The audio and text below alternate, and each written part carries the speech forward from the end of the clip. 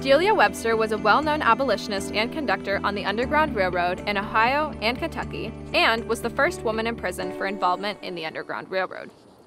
Delia Webster was born on December 17, 1817, in Vermont, to Benijah and Esther Webster.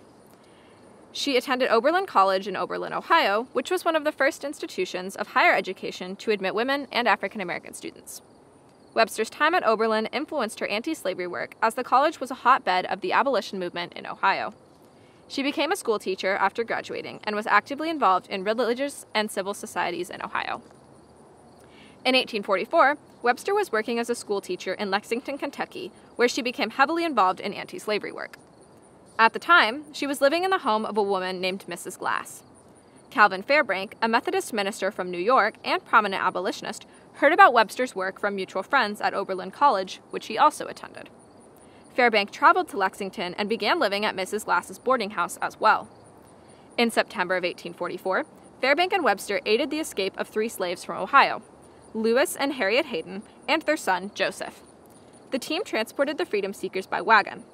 While the Haydens were safely left at a stop on the Underground Railroad, Fairbank and Webster were discovered by 2 slave owners looking for the Haydens. They were linked to the escape and further incriminated when Mrs. Glass claimed she found correspondence between the 2 in Webster's trunk where they discussed running off slaves.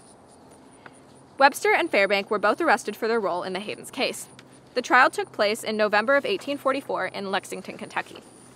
Webster asked for a separate trial from Fairbank because of the prejudices existing against him, and this new trial was granted.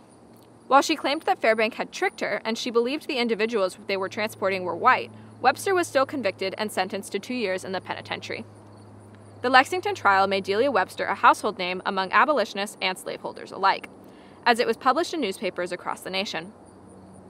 One newspaper commented that while the abolition cause was worthy of praise, women should not be involved in the Underground Railroad, and Webster was justifiably punished. The effects of the sentence lasted decades in the public mind. In 1869, 25 years after the conviction, an Iowa newspaper remarked, "Webster gained considerable notoriety in the region by being sent to the Kentucky penitentiary for running off Negro slaves."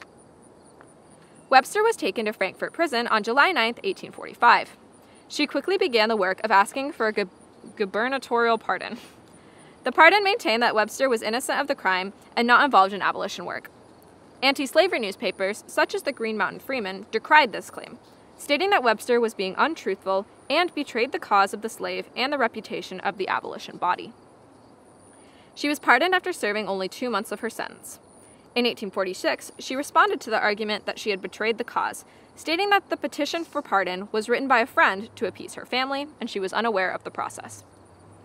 After her release, Webster returned to live with her parents in Vermont. There she wrote a book about the case titled Kentucky Jurisprudence, A History of the Trial of Miss Delia A. Webster.